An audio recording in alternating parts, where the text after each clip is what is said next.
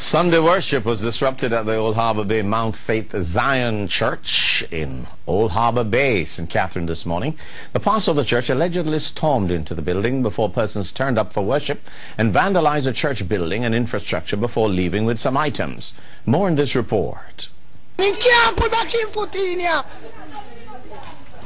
That's the warning being issued by several congregants at the Old Harbour Bay Mount Faith Zion Church. The warning comes against the backdrop of the church being vandalized by its own pastor. The man allegedly went to the church early this morning before his members turned up for worship.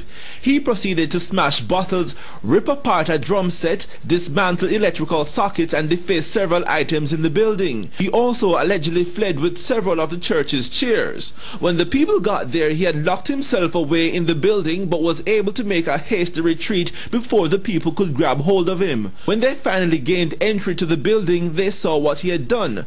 But when we sought answers about what could have led the pastor to have done such a thing, the people told us they had been at odds with him over several issues, including money. And with the chair that him take away is a convention money, buy it. In the Monday morning when he was going to town, me call him on my phone and I say, where is him? Say, Sister White, I'm on me way to go and buy the chair. And he buy 8 chairs. And the man come and take away the 8 chairs. With the convention money. We have a door. We make a bill of door for 30,000. And he go away with the 30,000. New Year's night, he get the candle money light. He go away with it.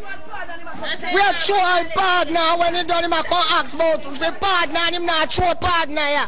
Man, we have some visitor this morning, and when the visitor then come this morning, they have to turn back. They could not believe that a man who call himself a child of God do a church like that. We the member of the church, we are crying, we are mourning because we have no church to worship. We on the street. We on the street this morning, knowing not where to turn this morning. Anybody give church my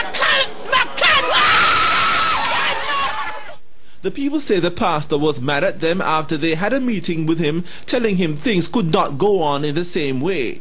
In the meantime, our news team tried to contact the pastor by phone to hear his side of the story. We were, however, unsuccessful. In the meantime, the matter was reported to the police, who are now investigating the incident. Andre Jebinson, TVJ News.